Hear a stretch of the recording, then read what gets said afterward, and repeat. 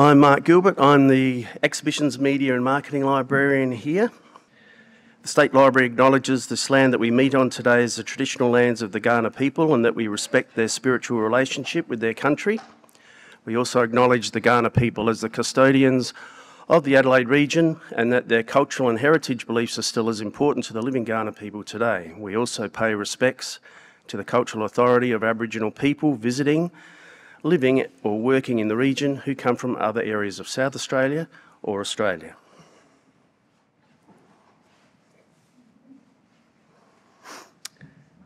Now, I'm sure you know that Adelaide is known as the city of churches. You might have heard that cliche, but we've also been described as the city of pubs. Today we are looking at hotels in the square mile that I like to call departed spirits. Pubs that no longer echo with the sound of bar chatter and clinking glasses, no longer emit the smell of stale beer and cigarette smoke, and are no longer run by bar staff with a raised eyebrow. A lot of the buildings we're looking at today have been demolished. A few buildings survive but have been put to more sober uses. I'm not going to be looking at in depth at the general history of hotels or liquor licensing in South Australia. What is the oldest establishment or who came up with the butcher glass? Instead, I'll be presenting stories of what happened in the hotels, the SP illegal betting, serving drinks after hours, lurk merchants and larrikins. These stories come from newspapers of the time, so newspapers such as the Register, the Daily Journal, the News, and the Advertiser. As well as country and interstate papers, these stories were sometimes reported far and wide. The journalists in the pre-mass media period were very descriptive and fulsome in their articles. They also had a very clear eye for the amusing or the absurd. Some of the incidents were quite serious, but others were almost petty, and you do wonder the amount of resources, police and court resources, used to prosecute some of the cases that we're going to talk about. So to get a feel for Adelaide in times gone by, here is a map of the city of North Adelaide in 1936. Produced by mapmaker extraordinaire W.H. Edmonds. It shows parklands, tramways, hospitals, churches, sporting facilities, but most importantly, pubs. And how many there were? I've kind of lost count, to be honest. I don't want to give a definite figure. But I'm just going to give a sample as we run along King William Street from North Terrace to South Terrace. We've got the Gresham, the Southern Cross, the Imperial, the Napoleon, the Majestic, the Ambassadors, the Criterion, the Prince Alfred, which is now part of the Town Hall, the King's Head, and the Brecknock, all along King William Street. Now, pardon me, there is a note on that map that we saw that Mr. Edmonds missed one, the Crown and Sceptre on King William Street as well. He actually missed the Queen's Head in North Adelaide and the Gillis Arms Hotel as well. But I won't hold it against him because it was such a beautiful map. There are about 40 odd pubs in the city and North Adelaide today. There are a lot more in days gone by. Today we're not even going to touch the sides. So let's open the door to our first pub. The Tavistock Hotel in Rundle Street.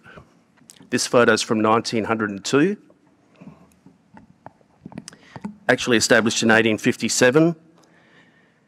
The building in this photograph actually dates from 1884 and was in the northeast corner of Rundle Street and Tavistock Street. So where the mural is now at that corner of Frome Street. So it was demolished in 1962 because there was a widening of, there was a Frome Street project that went right through. So there were a few pubs that were knocked over. So you can just see how grand a building this was. And we saw the front bar of this is the saloon bar of the hotel back in 1952. We don't have that many photographs of interiors of hotels, have a lot more of the exteriors. I will point out the lack of beer choices there. If we go into a hotel nowadays where there's so many beer taps, just look at that. You got what you got. From the news, Thursday, 13th of January, 1927. "What have you under your coat?" asked a constable of Trevelyan Harris as he emerged from the Tavistock Hotel with a bulge under his coat. "A crayfish," replied Harris. There was a crayfish, as well as a bottle of beer. In the Adelaide Police Court this morning, the defendant was fined £1 for having carried away liquor from the hotel during prohibited hours. The defence explained that his client was boots at the hotel and had a bottle of beer for supper every night. To reach his quarters, he had to traverse a lane, and therefore the offence was only of a technical nature. This was in 1927, so he was fined £1 at about 6:30 for walking across a lane with a bottle of beer after work, which I suspect he did every night. The term boots actually comes up quite regularly, and it's short for boots barman.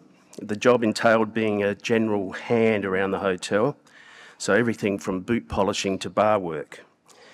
And in my searching on Trove, it does actually seem to be quite a South Australian term during that period. The Aurora Hotel on the southeast corner of Hindmarsh Square on Pirie Street. In May 1912, when this photo was taken, the licensee was Henry Jepp. It was first known as the Black Eagle from 1859, then had several name changes, including the Marquis of Queensberry until 1894, when it was named the Aurora. It traded under that name until the 1st of December 1983, when it was demolished. But in September 1923, the concern was no drink for boarders. Nelson Fuller, licensee of the Aurora Hotel, who was fined £5 with 15 shillings costs for having unlawfully supplied liquor on September the 11th, said that he was not aware that he could not serve a boarder with drinks. Now, although Mr. Fuller should have understood the rules, they could be very complicated. Rules for bona fide travellers would be different to those for locals or boarders, and even friends visiting. The plan to demolish the Aurora led to one of the most controversial heritage debates in the 1980s. And of course, we're having another debate now around the Crown and Anchor, which is just around the corner from where the Aurora was, and is another hotel that, like the Aurora used to be, a home to live music. Another hotel in Hindmarsh Square was the Hindmarsh Hotel, and this one was on the southwest corner of the square, and this is how the hotel looked in the 1940s, and indeed until the building was demolished in 1988. Before 1940, it looked like this. Always nice to see some of the old cars in front of the pub. In 1896, we find a thief that thought he was being very careful. Burglar with rubber soles. Constable Renfrey caught a burglar who was wearing India rubber-soled boots as he was leaving the Hindmarsh Hotel on Pirie Street at 2:30 this morning. The man had in his possession, when arrested, 3 boxes of cigarettes, each containing 120 packets, 6 boxes of cigars, and 2 bottles of spirits. This was actually reported in the Kalgoorlie Miner newspaper in 1896.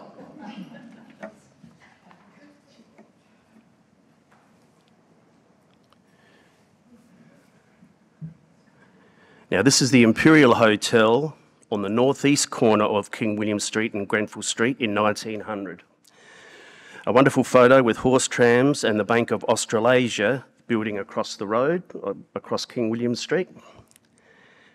The Imperial existed from 1869 until the building was demolished in 1960. And I'm told my grandfather used to drink at this hotel. These photos were taken just before the hotel was demolished. In 1943, at the height of the Second World War, there was, as the advertiser reported, brawl in City Street Some hundreds of people watched a fight between soldiers and military and civil police which began in Grenfell Street outside the Imperial Hotel at 2:30 p.m. yesterday and ended half an hour later in the basement of Miller Anderson's. Some of you might remember Miller Anderson's down in Highney Street. So a little bit away. A 24-year-old soldier was arrested by civil police and charged with fighting and resisting arrest. He suffered facial injuries. Military police took a number of soldiers into custody. The outstanding police figure in the incident was 53-year-old Sergeant Olsen. He was about to catch a tram home after signing off duty when he noticed the crowd gathering. And he also saw 2 or 3 soldiers attempting to put another soldier in a car. Sergeant Olsen tried to persuade the group to go into a lane beside the Imperial, and it's still called Imperial Lane there, off Grenfell Street. Military police then arrived and fists began to fly. As friends of the 4 soldiers joined in, Sergeant Olsen and Constable pinned the 24-year-old soldier to the footpath, and then, thinking he had given up the struggle, allowed him to his feet again. The soldier attacked the constables, broke away, and raced across King William Street. Constable Menadue tried to stop the soldier but was knocked down, and Sergeant Olsen went sprawling on top of him. The sergeant scrambled up and chased the soldier down Gilbert Place, where the Pancake Kitchen is now, and through to Hindley Street and caught him in Miller, Anderson and Co.'s basement. Sergeant Olsen had his elbow and lip cut, but was not seriously hurt. The police said no civilians took part in the affray, but I'm sure they all watched it as it went down those King William and all that.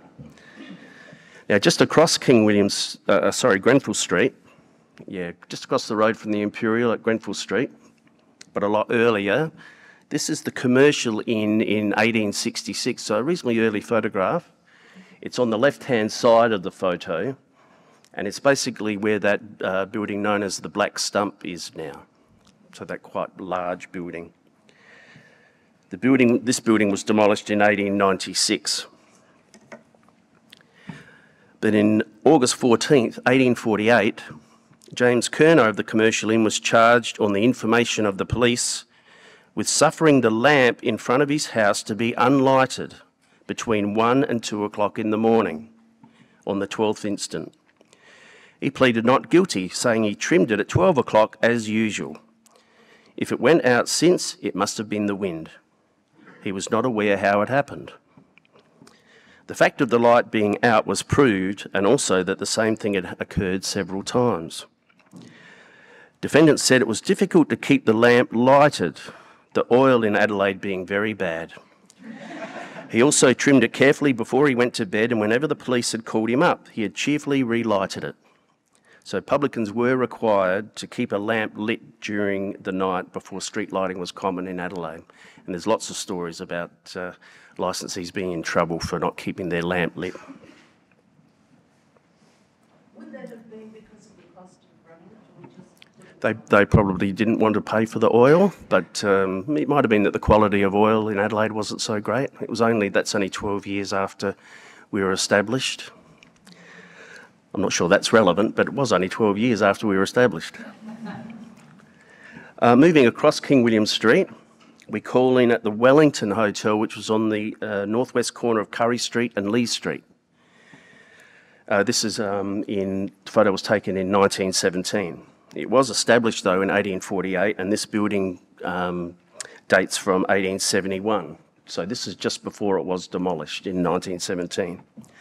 So in October 1915, the Advertiser reported that the hotel keeper, Alexander Burkholz, was prosecuted for having traded on a Sunday.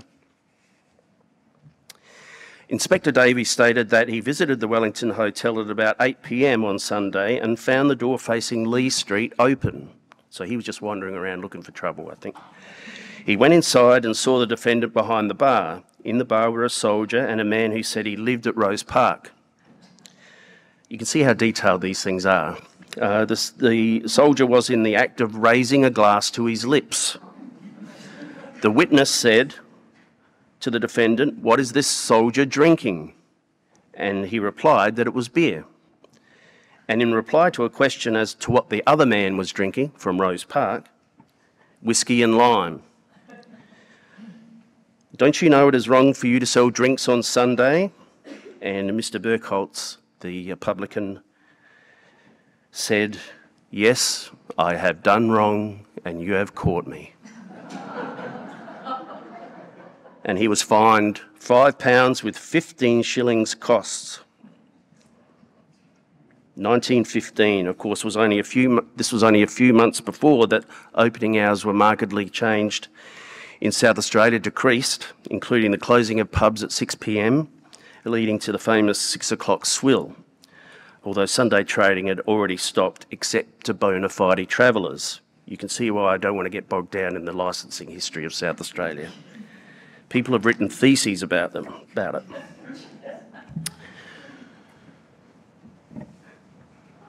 Coronation Hotel in Curry Street, photo taken in 1938, on the northwest corner of Curry Street and Rosina Street, established in 1846 as the Golden Fleece. Lots of name changes, including Hotel California and Armstrong's Tavern. And finally, the College Arms, which was run in conjunction with Adelaide TAFE. So yes, the building has been demolished. It's on the site of where the TAFE College is now.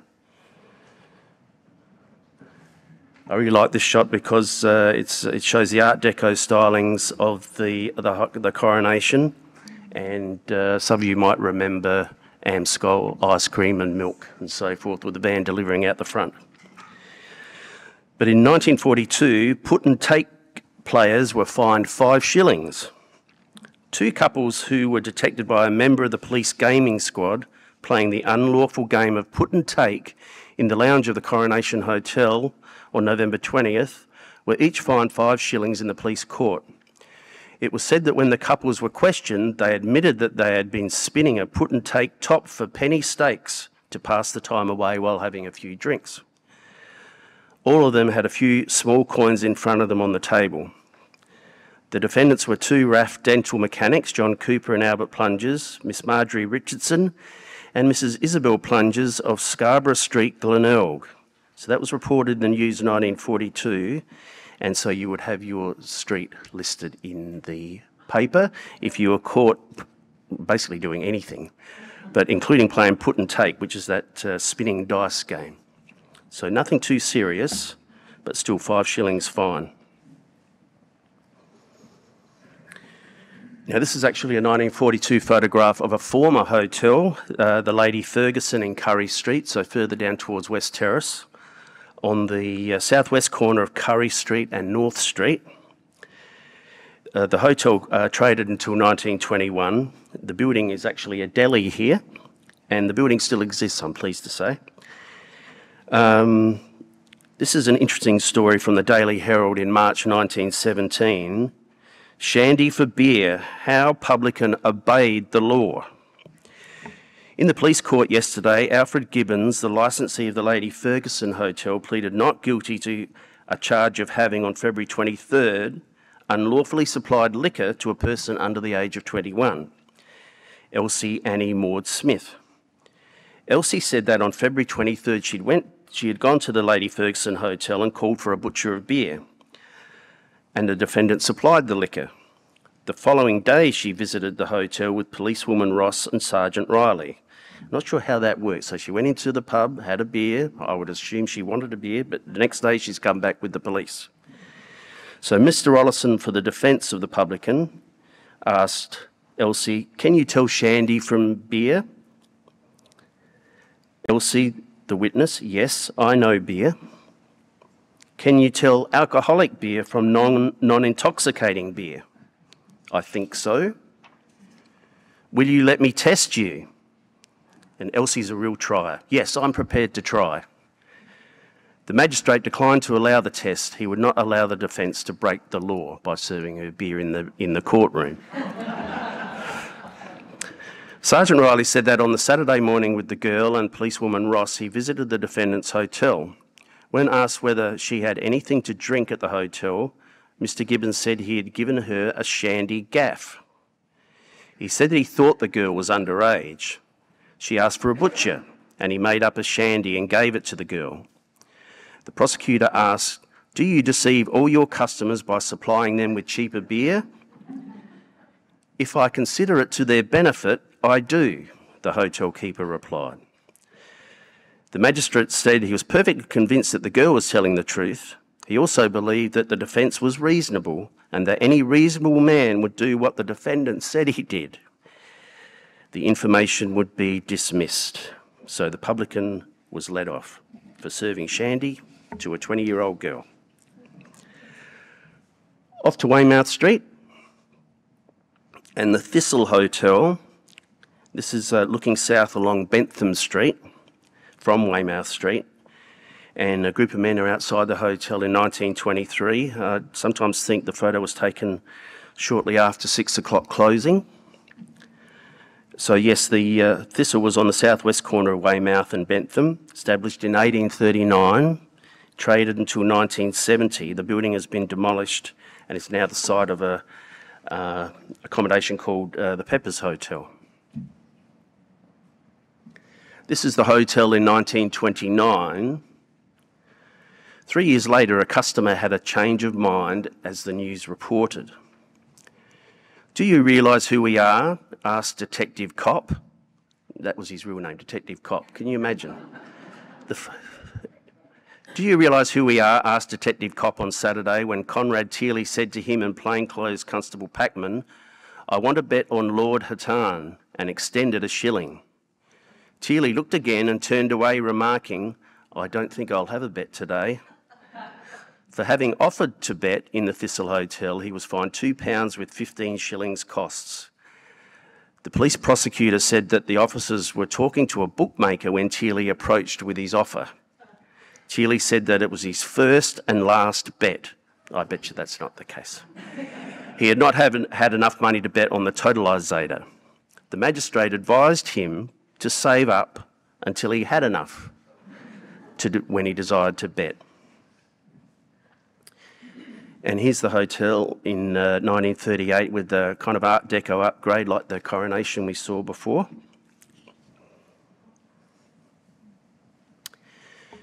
Now this is, again, it's a former hotel. The photograph was taken in 1923, but it's the former Shakespeare Hotel on the south-east corner of Weymouth Street and Cannon Street.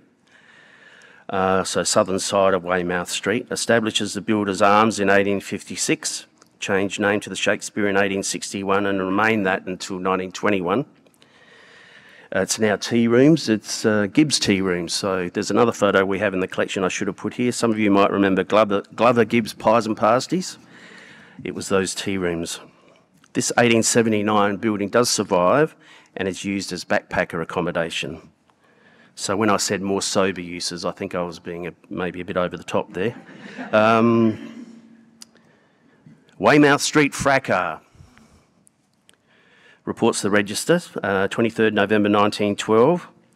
These boys are what might be called the ringleaders of a gang of miscreants who congregate on Weymouth Street, said Mr. Seymour Smith in opening a unique case at the Adelaide Police Court on Friday against 6 youths, charged with having disturbed the peace in the vicinity of the Shakespeare Hotel. The prosecutor continued that on the night of November 15th, they were assembled together with a few companions outside the Lord Raglan Hotel. And I would show a photo of the Lord Raglan Hotel, but of all the pubs I was looking for, I couldn't find one in our collection. And we've got about 500,000 photographs. But the Lord Raglan is just up the road from the Shakespeare. At about 3 minutes to 11, 2 men left the Shakespeare and walked in an easterly direction towards King William Street. And when near the Lord Raglan, were surrounded by the defendants. One of the men was brutally assaulted and ran back to the Shakespeare, followed by the hungry mob. The defence interjected and said, the thirsty mob. Yes, thirsty mob. The licensee, Mrs. Frith, was standing in the doorway, and one of the men said, for God's sake, missus, protect me from this mob.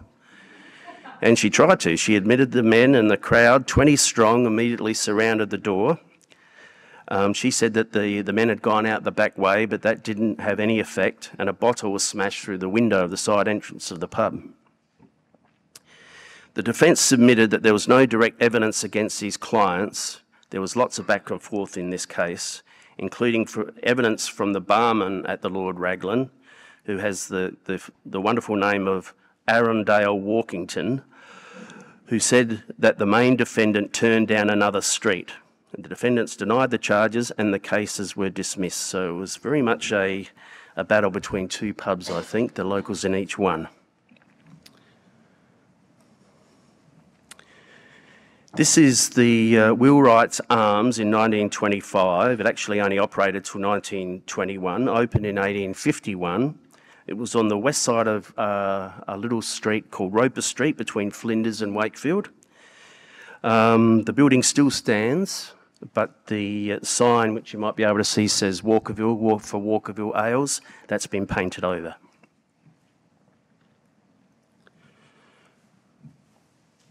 The fruits of transportation. Footpads in our streets, says the South Australian Register, 24th of June 1851. Now, the fruits of transportation refers to convicts from other colonies coming to South Australia and causing trouble, because we don't have any locals that would do that. Last night and I enjoy the language in this one. This, as I mentioned, this comes from the Register 1851.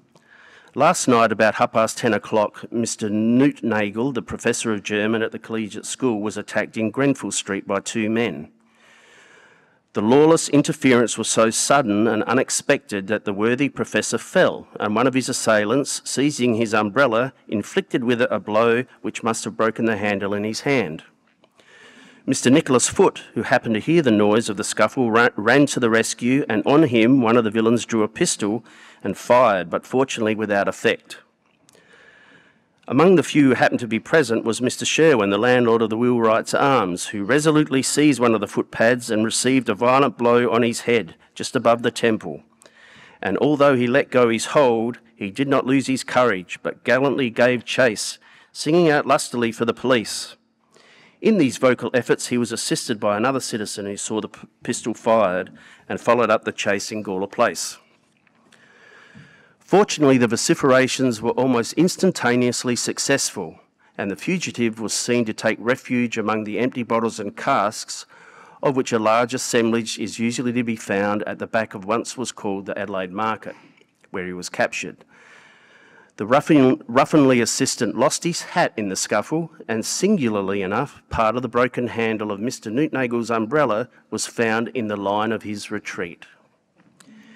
John Clark received 3 years hard labour and transportation for life. So we actually transported our criminals to other colonies.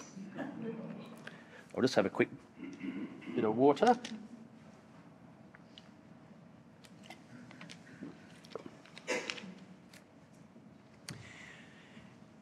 And now we're off to Rundle Street, although we actually know it as Rundle Mall nowadays, at least the hotels I'm talking about today. So the Bijou Hotel is the building on the right of this photograph, between Twin Street and Pulteney Street, established in 1859 as the Nottinghamshire Arms and renamed the Alexandra, the Dolphin, the Savoy, and demolished in 1923. Now, the building in the background, that rather grand building, not surprisingly, is called the Grand Central Hotel. That's where the Hungry Jack's car park is now. Here's a better view of the Bijou in 1922. And from the Chronicle in 1911, again, we get the idea that crooks must come from somewhere else, rather than homegrown South Australian members of the criminal demi-monde. Burglars at work. Adelaide, compared with other cities in the Commonwealth, has been remarkably free from the unwelcome attentions of members of the criminal fraternity. But unfortunately, during the last few months, cases of burglary and housebreaking have been of frequent occurrence. Despite the increased vigilance of the police, in a few instances only have the marauders been brought to book, and in no case has an offender been caught red-handed, which serves to show that the gangs at work are dangerous and daring men. It would be hard, however, to imagine a case of greater impudence and daring than that which was brought under the notice of the police on Saturday evening, when a number of bedrooms at the Bijou Hotel were ransacked by thieves. It appears that the evildoers entered the hotel at about 10 o'clock and immediately made their way upstairs. and after ransacking drawers and cupboards, they carried a number of portmanteaus belonging to boarders to a balcony at the rear of the premises, and apparently handed them to an accomplice, who placed them in a trap and drove away. Fortunately, however, there was nothing more valuable than soiled linen in the majority of the bags. Serves them right.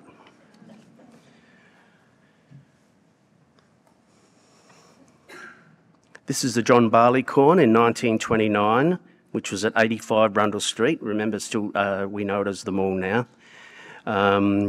Established as the Adelaide Bazaar in 1839, became the Sir John Barleycorn, and then also named the Irish Harp at different times, and ceased trading in 1973.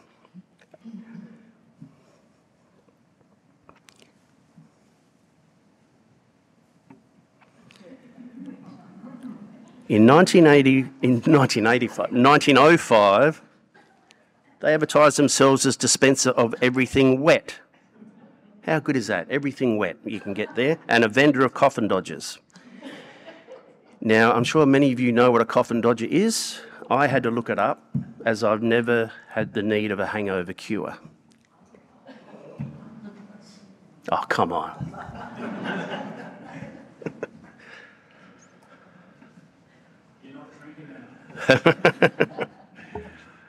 The Norfolk Arms Hotel on the western corner of Rundle Street and James Place in 1915. Established in 1847 and traded until 1990. You probably don't recognise the building because major renovations occurred in 1976, and after that it was a basement venue there on the corner of James Place. 11th of July 1933, the Advertiser reported, offered to bet with Detective. Going up to Detective Harris as he was making notes in the Norfolk Arms on Saturday afternoon, Henry Holland, labourer of Harrington Street Prospect, said, "I want 3 shillings on Wendy Lou and 2 shillings on Dasher Dean." Detective Harris was standing in the passage of the hotel and had his notebook out. After Holland had mentioned his bets, Harris told him he was a police officer. Now, Holland pleaded guilty, and the magistrate said, "You should be careful. He was a bookmaking detective and not a bookmaking bookmaker. In the special circumstances, I will reduce the minimum fine of £2 to £1, and there will be 15 shillings costs." So again, Henry Holland of Harrington Street Prospect, so everyone reading the paper knew he was trying to put a bet on. But also you notice that the magistrate, he must have seen so many of these cases that he's making jokes about it. This rather lovely building is the King of Hanover Hotel. It dates from 1876. Lovely photo by Samuel Sweet. This just taken a year or two after. At 90 Rundle Street, now Mall, this hotel had several names during its history. It was established as the Boar's Head in 1846, became the Cornish Arms for a while, and then finally the King of Hanover in 1853. Due to anti-German feeling during World War I, in 1915 it was renamed the Commonwealth Hotel. But it did cease trading the following year and was used by John Martin's department store until it was demolished in 1922. Now, a short article in the Mount Barker Courier and Onkaparinga and Gumaraka Advertiser of 17th September 1915 published, there was an article, a short article about hotels with German names. So at the meeting of the licensing bench on Tuesday, applications to change the names of the following hotels were granted: the King of Hanover to the Commonwealth, the German Arms Hotel to the Harndorf Hotel, and the Hamburg Hotel in Rundle Street to the Oriental Hotel. Now, established as a Suffolk Inn in 1840, the Oriental had a number of other names during its life, including the Saracen's Head and the Hamburg Hotel, as it's shown here, and that was its longest name, 1847 to 1915, when it had to change to the Oriental. It closed as a pub in 1966, but I'm sure you recognise the building still there on the corner of Gawler Place, advertising, this photograph advertising Cleopatra with Elizabeth Taylor. Now, in the Sunday Mail of the 2nd of April 1949, there was a fascinating article published about a Miss Lily Deer who was described as the city's lone barmaid. 40 years ago this week, Adelaide stopped registering barmaids. Only one is still on the job, Miss Lily Deer of the Oriental Hotel. No barmaids were registered after March 31st, 1909. A licensee's wife and daughters, over 21, are permitted to serve liquor in SA bars. Miss Deer, dearie to workmates and customers, has been a barmaid for 40 years, the last 29 in the Oriental Saloon Bar. Today, she said, a friend who urged me to take up the work said I'd never regret it, and I don't think I have. Why have I stuck at it so long? Well, I like the customers, and the wages are better than women get in most other jobs. I got £1 a week when I started, and that was good money in those days. I don't drink, and I let the customers do the talking. I listen. Another rule I learnt early was never to remember names or drinks. A regular customer entertaining friends doesn't always want it made obvious he's a regular. She believes there was less drunkenness when bars were open until 11 p.m. instead of 6 p.m. closing. She enthusiastically supported the Liquor Trades Union Federal Secretary, who in a log of claims hearing said barmaids had to be more artistic and have more personality than ordinary working women, and should be paid £10, 10 shillings a week. So yes, it's true, from March 1909 until 1967, a woman was not allowed to serve in the public bar of a hotel in South Australia unless she was directly related to the publican. If unrelated to the publican, the woman could only continue working behind the bar if she had been employed for at least 3 months before the 23rd of December 1908, which is Miss Deer is allowed to do. That was when the new Licensing Act was passed. So more correctly, even though Miss Deer is described as the last barmaid, other women were working in bars and, of course, indeed were licensees as well. And I should have made a statement at the start of this. There's a lot of sexist language in these newspaper articles at the time, and they just assumed that the publican in this article would be a man, of course. And that wasn't always the case. Other pubs in what is now Rundle Mall.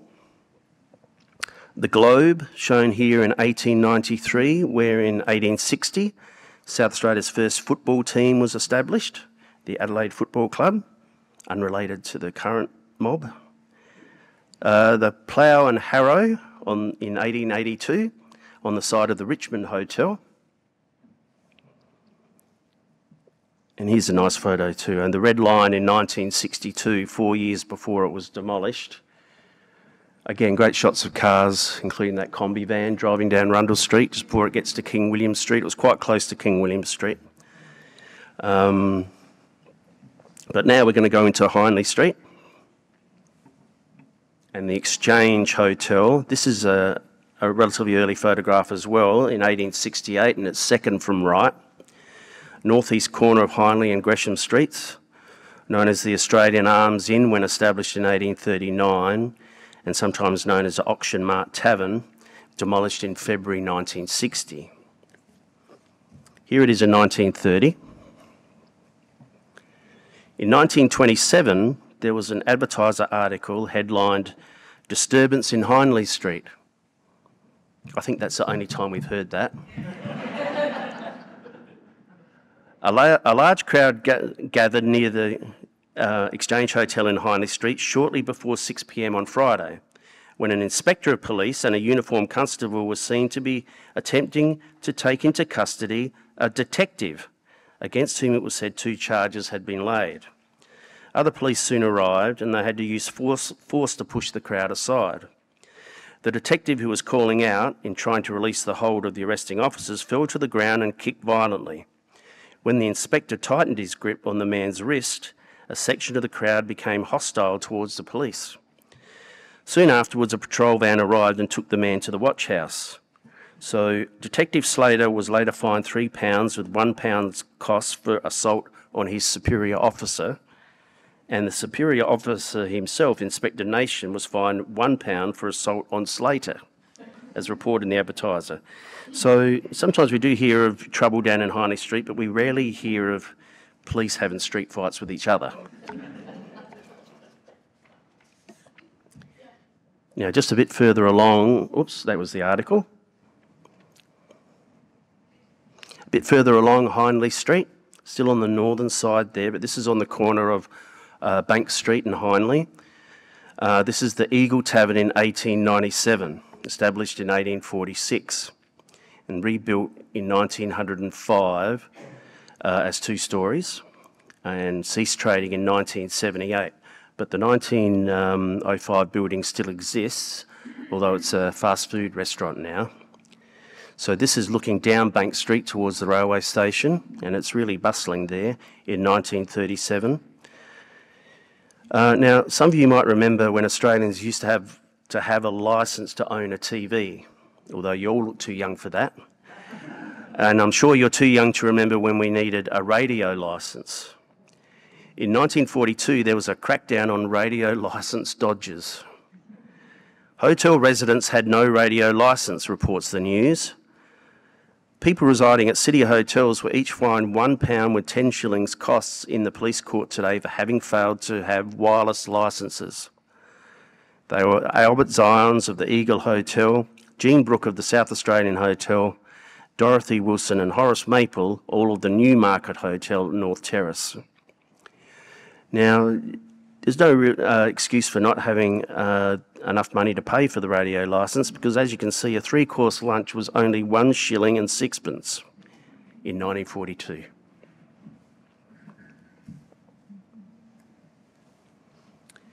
This is the Adelaide Hotel, established in 1839 as a Tasmanian hotel. Sometimes called the Prince Albert, but really known as the Adelaide Hotel for most of its time, but it did cease trading in 1921. Miss Eliza Woodhead was the proprietor of the hotel from 1907 to 1913, and we think that that's her family, her daughters and sister on the balcony there.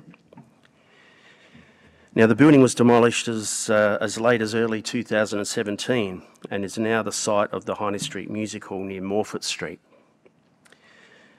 The Express and Telegraph, 9th September 1909, reported on a disturbing trend. The practice of men ordering drinks from females behind the bars in Adelaide hotels and then refusing to pay has been causing annoyance to several hotel keepers. It is known as beer scaling. I'd never heard that expression before, so it must be that doesn't happen anymore, I'm pleased to say. It is known as beer scaling, and legislation to prevent it was included in the Licensing Act passed last year. The first such case was when James Lucas was charged with having, on the September 7th, ordered liquor with which he was supplied at the Adelaide Hotel and having refused payment when it was demanded of him. Consequently, he was deemed a rogue and a vagabond. It sounds very medieval, but he was.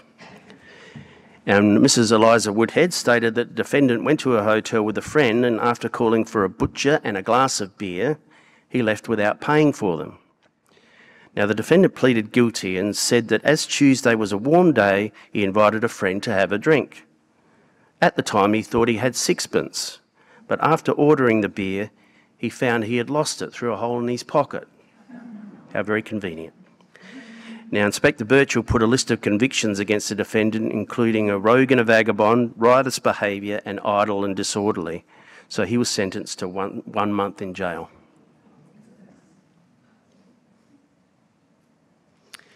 Now, this is the Castle Hotel on the northwest corner of Hindley and Morfett in 1878.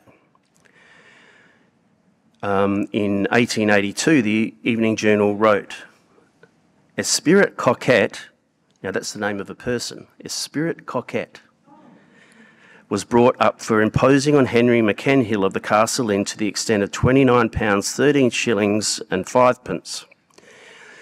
The prisoner had represented that he was station manager at Kanyaka and had over £300 due to him, and consequently obtained a month's board and lodging for himself and 3 other men at the inn, and he was in prison for 3 months. It's not the most exciting story in the world, I'll admit, but I just wanted to say that name, Esprit Coquette. Here's the hotel in 1966 with I think it was an Holden station wagon driver giving a hand signal as he's turning right into Morford Street.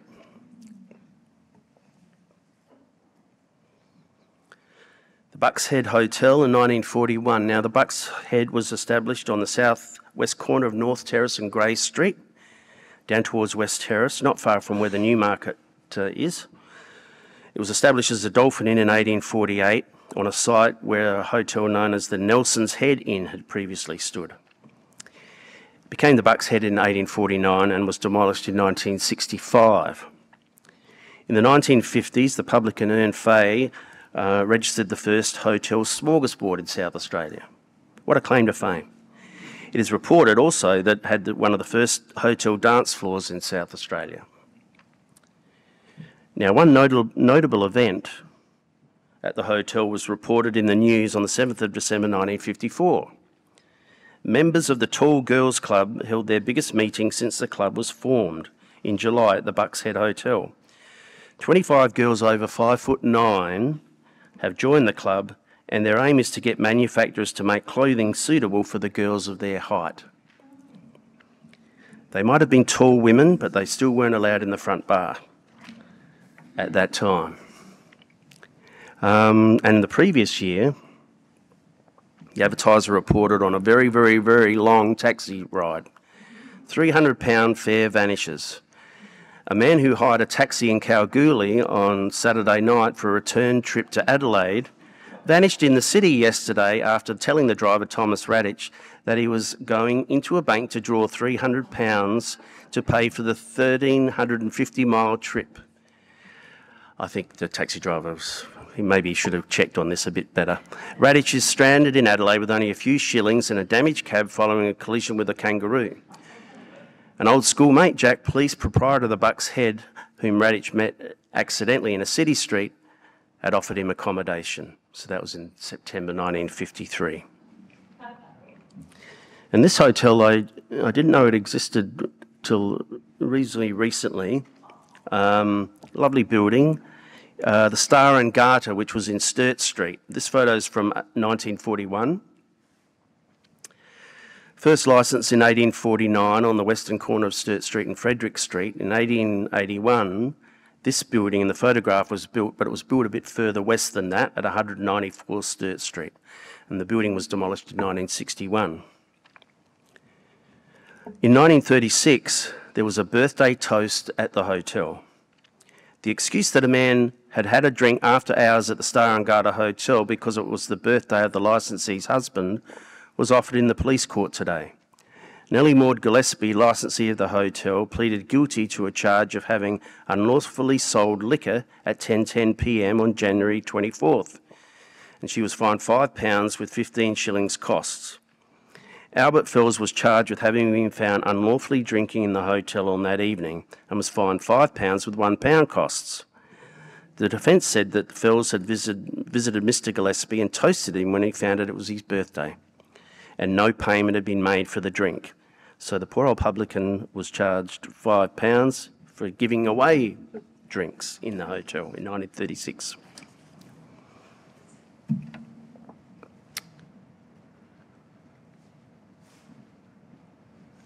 I'm sure a lot of you recognise that view. Looking west down North Terrace from the King William Street corner, 1868. On the left-hand side is the Gresham Hotel. So Old Parliament House is on the right there. So established in 1851, and due to its prominent site, the Gresham was quite the Adelaide landmark. This photo shows it in 1936. It had been rebuilt in the 1870s. A lot of the pubs in Adelaide did have a rebuild in the 1870s and 80s. I mean, usually up until that period, they were single story, but then during the 1870s and 80s and 90s, they were rebuilt to 2 stories. The hotel was demolished in 1965, and it was to make way for the AMP building, which I think is now the Origin building on the corner there.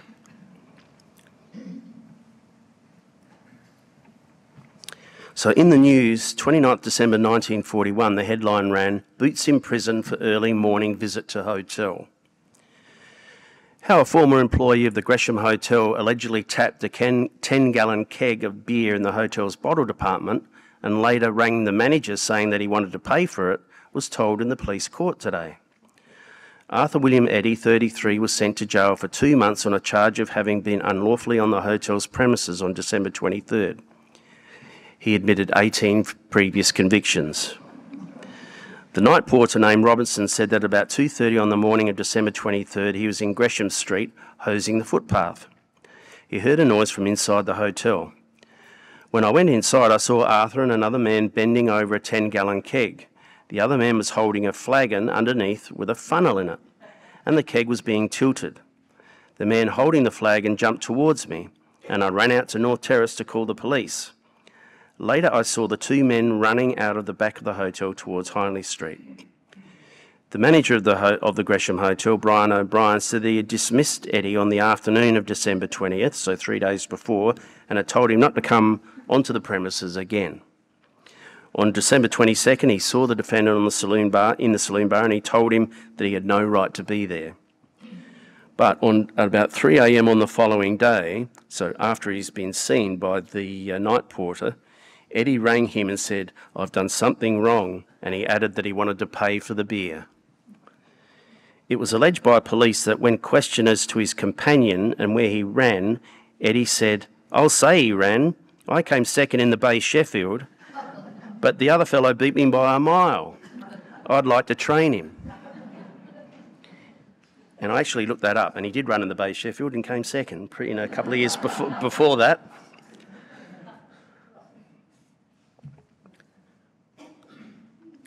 This is the former East Adelaide Hotel. So this photo is from 1942, but the pub itself had finished operating in 1921. It's in Robert Street. The building has been demolished. In fact, Robert Street has been demolished. It used to run between Wakefield and Angus Street, east of Pulteney.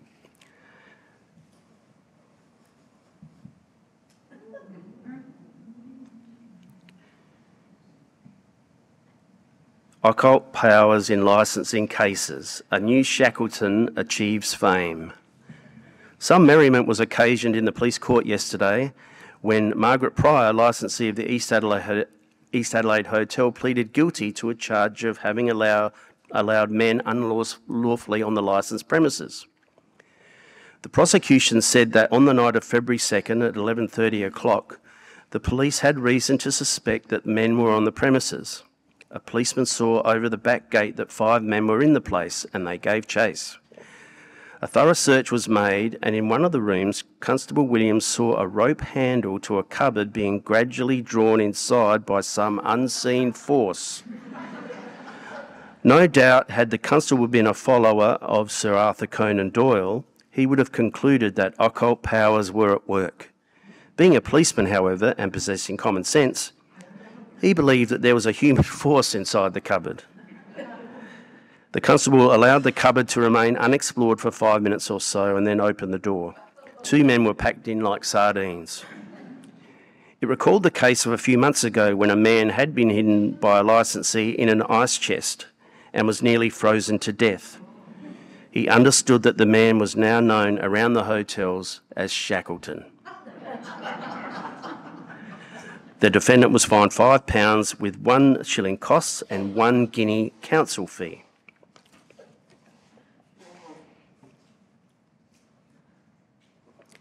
This is the Orient Hotel that is on the northeast corner of Pulteney Street and Wakefield Street. This is circa 1873, built on the site of the Rose of Australia Hotel in 1863. The building, with various modifications, does still stand and is backpacker accommodation. In August 1875, Margaret Stewart, licensed victualler, was charged on the information of Police Constable Dyer with allowing gambling in the Orient Hotel on the 22nd instant. Constable Dyer stated that on the evening in question he went into the bar of the Orient Hotel and bought a cigar. He was in private clothes. He heard one man at the bar say he had bet 2 shillings and 6pence on the result of his toss. Several persons were engaged in throwing dice for drinks. The truth of the statement was admitted by the witnesses, who were called for the defence, but Mr Downer, for the defendant, argued that the constable had not shown sufficient to justify a police court action. So he actually stated it was common in public houses to throw for drinks, and his worship, he thought, would see how unfair it was to Mrs Stewart to single her out for punishment, and the defence did not consider that the offence was of such a nature to demand an infliction of a penalty, but she was fined 5 shillings and costs, so 25 shillings in all. This is the hotel in 1938, so this is basically how the Orient still looks. Yeah, so very petty, so people just throwing dice to see who would buy the next round, but yes, Constable Dyer was very officious. This is the Selborne Hotel, 44 Pirie Street, which is just across from the council offices there on Pirie Street. This photograph's from 1935. It was established as a Selmore Hotel and Grill Room in 1887 and changed its name to the Hotel Adelaide in 1936 and ceased trading in 1970, and it's been demolished. In 1916, an advertisement in the Daily Herald, and this followed the introduction of 6 o'clock closing. And this encouraged patrons, after 6 o'clock, go to the Selborne Hotel in Pirie Street. Billiards, 9p per 100, snooker 9p 50 up, 3 Alcock's tables, and most importantly, in this first-class temperance bar. So the hotel was selling what we would probably think of as soft drinks, cordials, that sort of thing, just to keep their business going.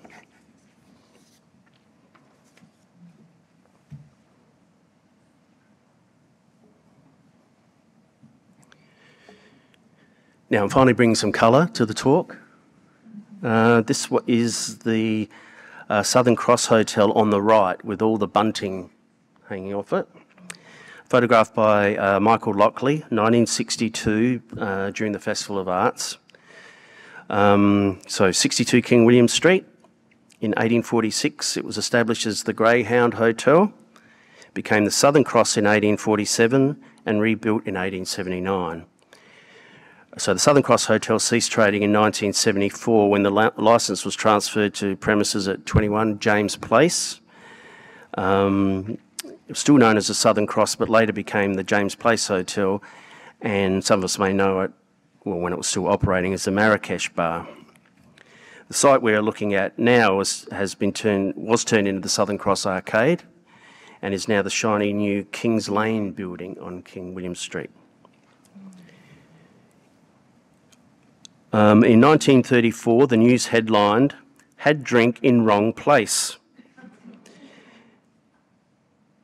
This kind of, in a nutshell, explains how difficult the licensing laws were for operators in those days. Because he went into the lounge of the Southern Cross Hotel to have a drink after dinner instead of staying in the dining room, Duncan Wood, insurance agent of Clare, was in the police court today for drinking on licensed premises during prohibited hours. It was explained that had Wood stayed in the dining room and had a drink, he would have been within the law, as it was legal to drink with a 2-course meal until 8 p.m. I don't know what it means if you had 3 courses. 2-course meal to 8 p.m. But the prosecutor said that Wood had had dinner at the hotel and gone into the lounge instead of staying in the dining room to drink a liqueur. The case was the first of its kind to be heard in Adelaide, and Wood said to the court that he thought he was within the law. In view of this and the fact that there'd been no previous prosecutions for this type of offence, the judge reduced the minimum fine of £5 to £2. So that was in 17th of May 1934. So you can see just how much effort the police and courts were put to for what we would think of as trifling offences. So I started this talk and I had about 3 hours of material because I could have mentioned the John Bull Hotel, the West Terrace Hotel, the Earl of Zetland, the Queen's Arms, the Tivoli, the Directors, the Sturt Arcade, the White Horse, the White Hart, the Theatre Royal Hotel, the Royal in Hindley Street, the Bedford in Curry Street, the York Peninsula, the Black Horse in Lee Street, the Sportsman's, the East End, the Albion, the Freemasons, the Freemasons, the Rainbow Tavern, the Windsor Castle, the Langham, the Clubhouse, the Foundry, the Phoenix, the Clarendon, the Rose, the Oakford, the Green Dragon, the Railway, the Sydney, the Centralia, the Horse and Jockey,